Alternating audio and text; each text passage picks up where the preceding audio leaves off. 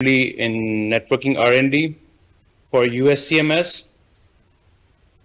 This is the outline which I'm going to present today, starting with the overview of CMS and USCMS, and then discuss something about the high-lumi LHC and the data challenges and networking R&D efforts at the Fermi and our WAN connectivity transition up to 2.4 terabits.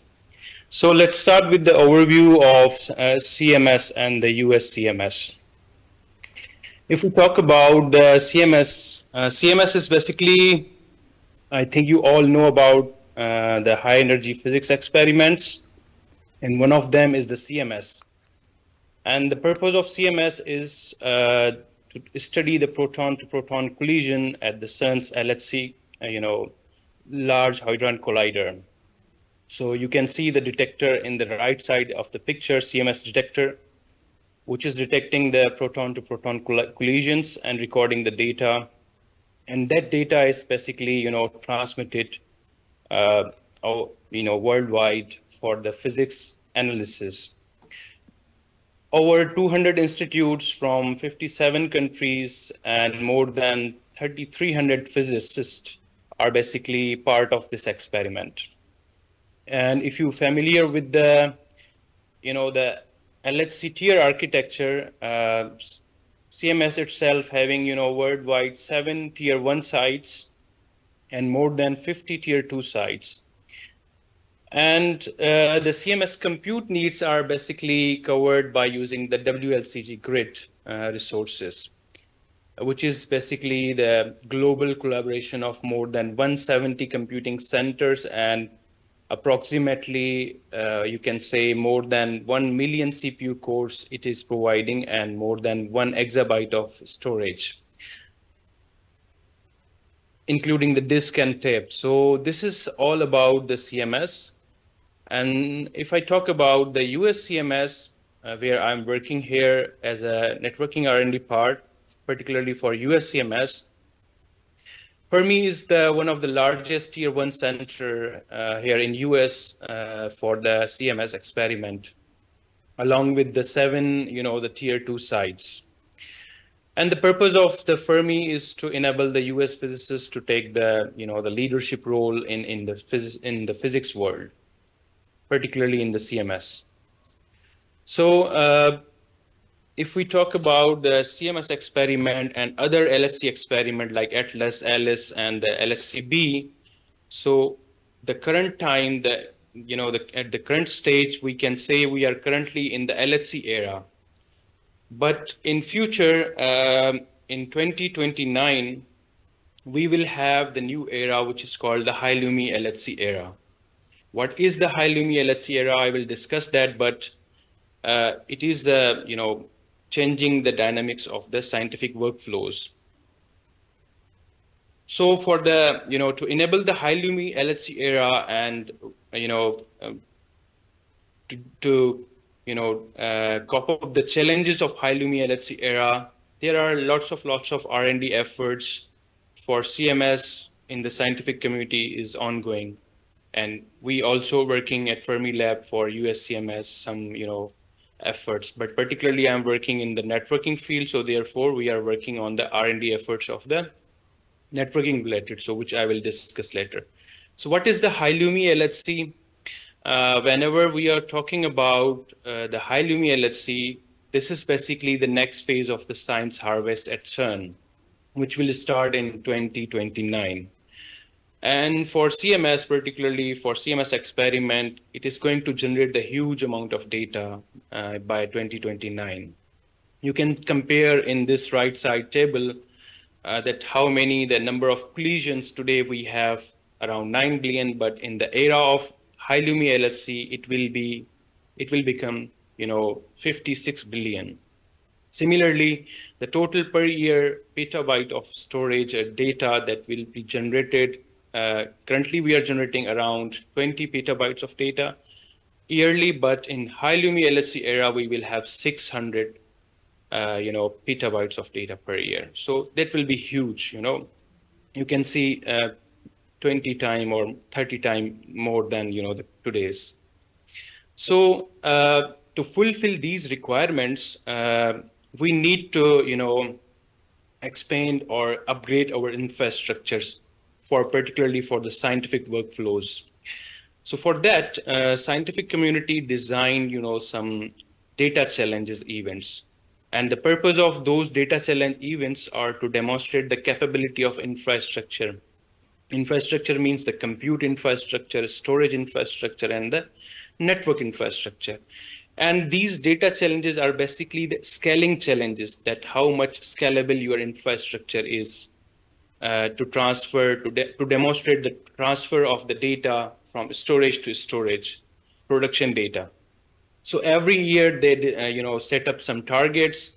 You can see in the right side, in the bottom table, I show here the Fermi's target, where we have to upgrade our link, for every data challenge, we have to upgrade our link at least whatever the target is given in this table. So in the last DC24, we have to upgrade 200 Gbps link, through which they can demonstrate the data transfer from CERN and other tier ones and tier twos. They can engage and they can utilize this link for the data. So on top of that, this is a WLCG cumulative graph, where you can see in March 2024, we had the data challenges. And you can see that collectively, all the experiments are achieving more than 300 gigabytes per second, on the throughput you can see. So this is, we can imagine how big it will be in future high-LUMI LHC era. So next, the data challenge, which will be, scheduled in 2026, and we have to reach around the 60% of the target. That is basically the 400 Gbps link we should have, and we have to demonstrate the more data should be transferred in that, DC26. As I said, the high-LUMI LHC era will be, huge. So for that, there are a number of R&D efforts in the scientific communities are ongoing, including in the storage, compute, and network technologies. Some peoples are working on data management softwares like Rusio, and data transfer services and software like FTS and X2D. At Fermi, we are also working on these things as well. Storage technologies like Dcache and EOS and networking. Because I'm working particularly in the networking R&D, so I'll emphasize on my projects which I'm going to discuss here, whatever the R&D efforts we have here at Fermi Lab, for particularly for the high-LUMI LHC networking. So if we talk about the networking requirements for high-LUMI LHC and networking infrastructure requirements, if we discuss today's era and we see the scientific workflows, they are looking network as a, just an opaque infrastructure, and scientific peoples are just injecting the data, and, they are, thinking that it should be, up to the quality of experience, whatever they're expecting, right? And we are just increasing the link capacity, and we are thinking that it will be as per the quality of experience. But that's not the case. We need, efficient utilization, which is very important, and, and deal the network as a first-class resource for particularly for the scientific workflows. So that's basically the vision of our networking R&D here at Fermi Lab. So considering this vision, we have some projects on which we are working here at Fermi Lab. One of them is the Sense Rusio architecture. Basically, this is the ESNet initiative, but we are, as a USCMS, we are the part of this test bed. Another is the Noted architecture, which is a CERN's, the initiative, but we have also the test bed here at Fermi Lab, and we are part of that collaboration. And the third one, which is our own initiative, which is basically the AI-based traffic classification. And we are working with, in collaboration with the ESNet. Before moving to these to details of these projects, I would like to show you this. This is basically the core LHC network, the connectivity providers. We know that all the tier ones and tier zero is basically the sun, and all the tier ones are connected using the LHC OPN network, which is a dedicated optical network for the tier ones. Means all the tier ones are connected with the LHC OPN. And if we talk about the worldwide tier twos connectivity, all the tier twos are connected with the LHC1 VRF by using the virtual routing forwarding mechanisms. And we also have some regional network, like we have PAN in Pakistan, and here in US we have the ESNet6, which is a regional network provider, Internet 2.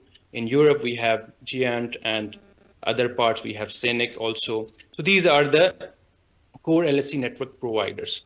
But that's not enough. As I said, we need more to utilize these networks in an efficient way. For that, I said that we are working on the Sense-Rusio network architecture. Basically, this is the end-to-end, SDN-enabled network architecture. This Sense architecture is creating the overlay network, end-to-end QoS guaranteed network. It provides you, the flexibility of prioritize your workflows, scientific workflows as you want.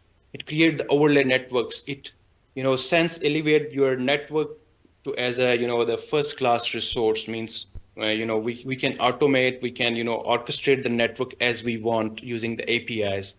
So it create, you mean to say, the end-to-end the connectivity with certain QoS guaranteed path. So this is what the Sense is, and this is the Sense Rusio. Basically, Rusio is the data management software in scientific workflow, and FTS is file transfer service. It's a file transfer service, and XRUD is also similar.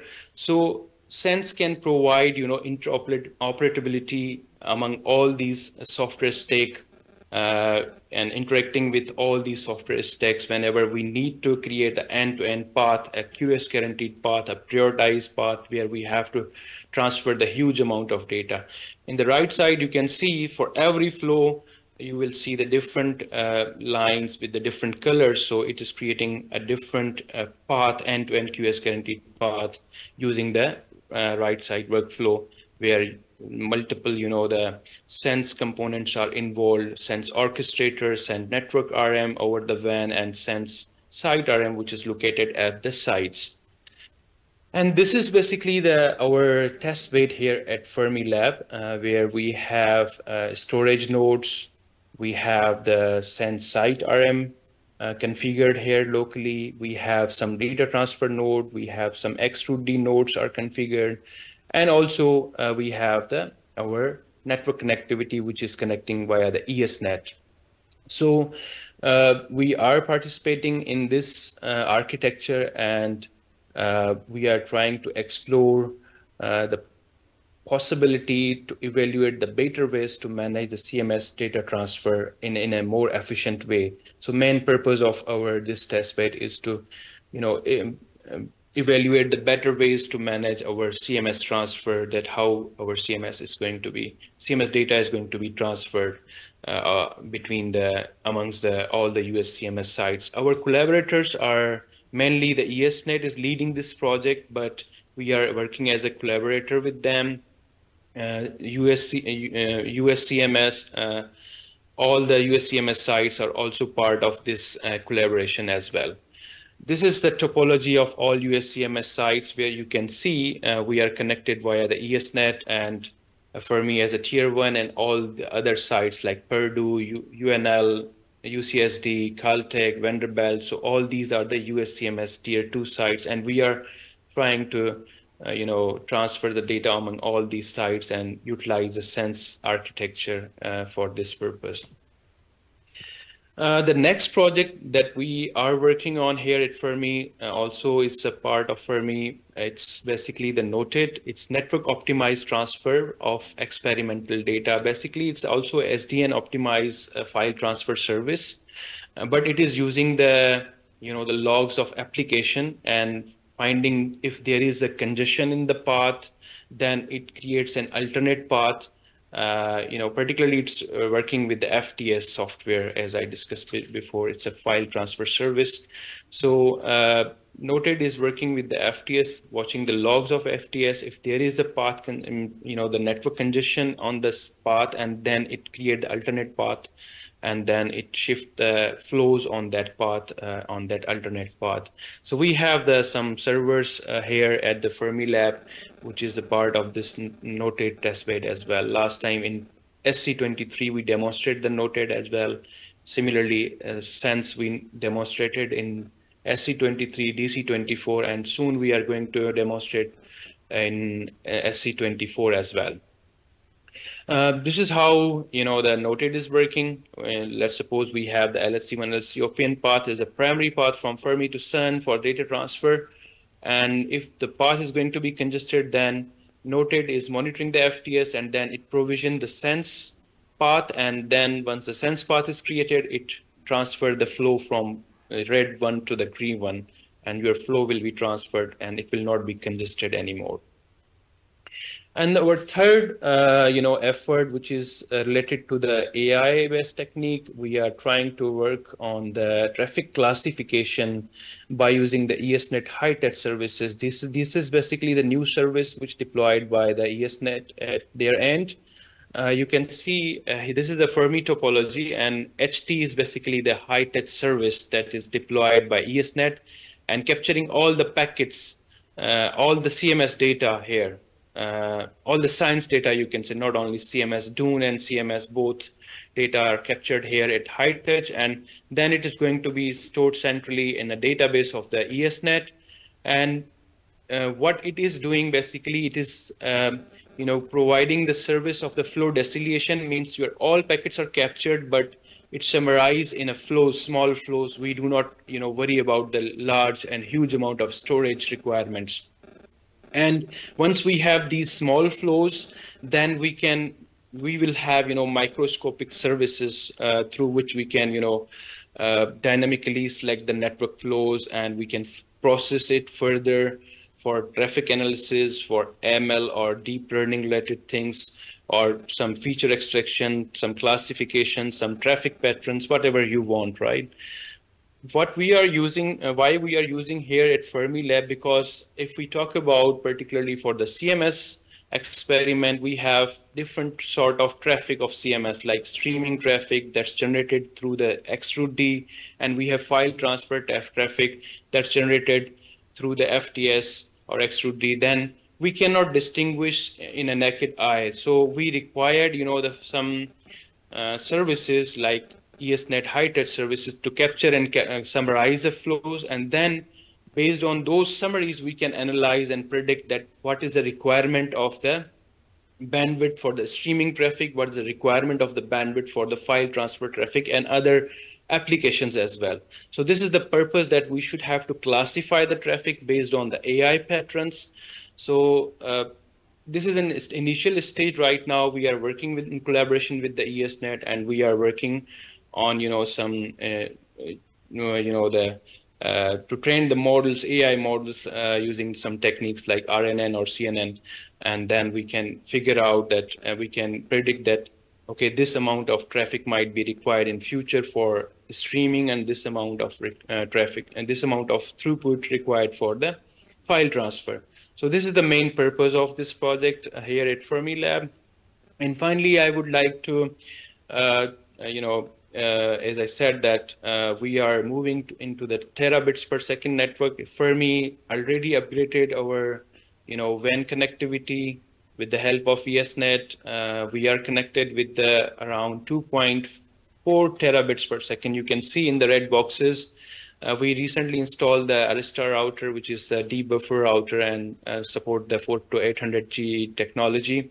And we have link aggregation of the 4x400 and 2x400 with at our border router. So this is the connectivity transition of the Fermi right now. But as I said before, that just increasing the connectivity is not enough. We need to explore some technologies. We need some R&D in the network that how we can efficiently utilize these, the link capacity in future. So that's what we are working here at Fermilab. And that's all from my side today. Thank you very much. And if you have any question, any comments, you're welcome. Thank you for your presentation. Anybody question about that? A very nice talk. This is all very relevant. I mean, maybe we should actually have a longer conversation offline. But one question that comes to my mind is, so in the noted, you said like you're going to monitor, and then when there is a congestion, you're going to use sense. Why not use sense right from the beginning? Yeah, actually, noted is not, it's separate from the sense, right? It's totally separate, but it complements sometimes the sense as well. Let's suppose you have the LHC OPN path only from CERN to Fermilab, right? We have OPN and you have separate LHC1 path. And tier 1 to tier 1, you are transferring from tier 0 to tier 1, means CERN to Fermilab. And there is some congestion is, noted by the noted. And then it will create the path, it will shift to the LHC1 again. We do not need sense for that, right? So if we have, but in the Fermi's case, we are